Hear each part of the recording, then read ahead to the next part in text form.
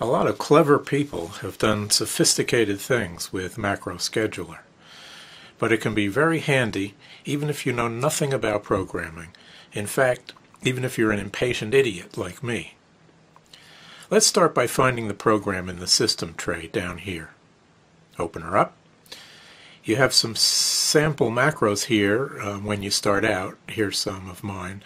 We'll go over here and start a new one.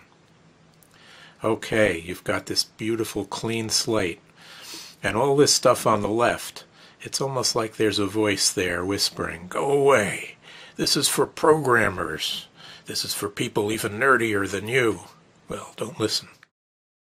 Many of these categories are well beyond my non-technical brain, but quite a few of them are in plain English.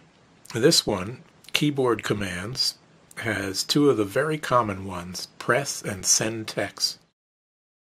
You can just type them yourself over here, but there are a lot of helpful wizards hiding behind the commands on the left. What I want from this macro is very simple. Just type a username and a password. And here's the diabolical username, which I'm actually pasting in.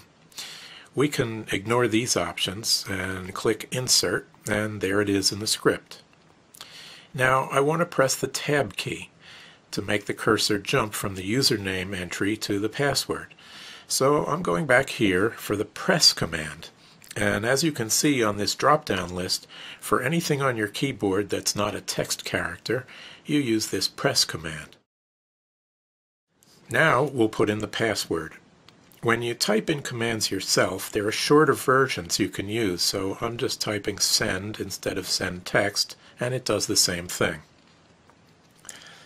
Let's save our little script, give it a name, and let's assign it to a hotkey. So the combination of Control, Alt, and A will run this script. So why would I want to go to this trouble when I can get my browser to save my name and my password? In this case, it's because I have two accounts, and the site only lets me access them one at a time. So my browser doesn't deal with that very well, and I find myself needing to switch in and out of accounts routinely. So this macro, simple as it is, ends up saving me hundreds or even thousands of keystrokes. Of course, we could automate more of this process. For one thing, I have to be on the library site with the cursor in the right spot before I start running this macro. But the best advice I can give you about Macro Scheduler is to think small. And when you do get to writing longer scripts, you'll want to go a few steps at a time, testing as you go. Have fun, and now I better go change that password, right?